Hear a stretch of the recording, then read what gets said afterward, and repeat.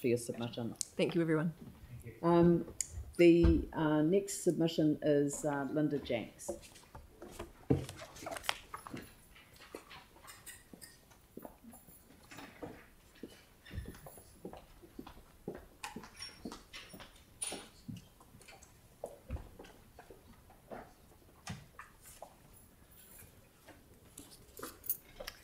Welcome. Thank you. You've had a busy day. Can you hear me? I've never done anything like this, so Yep. nice that you're sitting right there. I'm from Hallswell. Yeah. Okay, good. Thank you.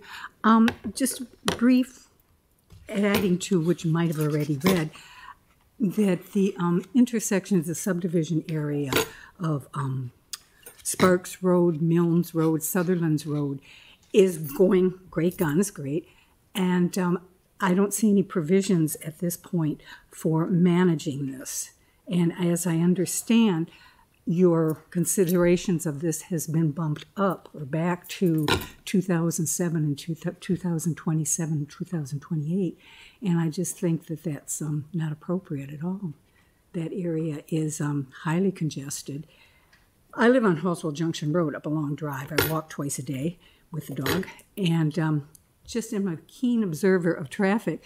Heavy use. And I'm just wondering what your considerations are going to be. The bicycling, etc., and to not address it preemptively seems a pity. I will say that in Rolliston, I lived in Rolliston for a while post-quakes and then came back to town. And this was pre-Southern Motorway and everything.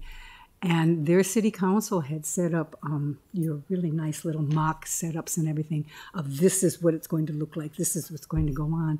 And I'm wondering if we tried things like that a little bit more, or maybe we do and I don't know it, it would make the communities feel like they're being listened to and paid attention to instead of just developing the land so that we can get taxes out of it, you know, growth. Anyway, thank you for your attention.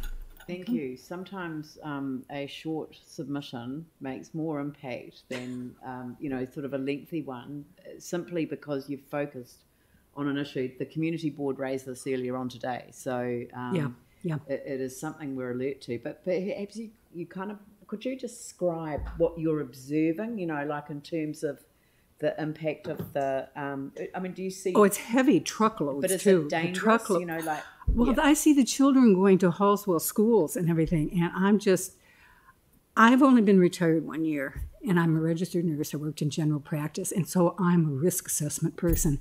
And I just see all this, and I'm just going, oh, well, the kids have got to learn how to but they aren't even cognitively, spatially good until they're at least 8 years old. But, and also... Hallswell Junction Road and Nichols Road, where you go into that's an appalling sight. And I think they should have made it a roundabout, but then all those big construction trucks couldn't do what they need to do. And now that they're developing Hallswell Road down by the BP, you see, the motorway didn't really help Hallswell at all. It didn't do Hallswell a favor, not one bit. And because I moved back to town, I kind of knew what I was buying into. But it's just unfortunate that Hallswell has been impacted the way it has, but I would like to see some preempting of maybe in that area between Hallswell Road, Hallswell Junction Road, all the way down to Henderson's Road. It's gonzo time, and there needs to be some management thought about what are we going to do next. I understand there's a retirement home going up or a rest home. We're going to have lots of little old drivers too, and you've got one bicycle lane, which is good, got a traffic light, good, but we need more consideration there, and I don't think it can wait till 2027. Or I think it would be foolish to wait until it was 2027. I'm going to invite Anne to... You can do whatever you like, you obviously will, but, yeah. Lynda, okay. Thank you for coming in. Thank you. And no, stay there for a minute.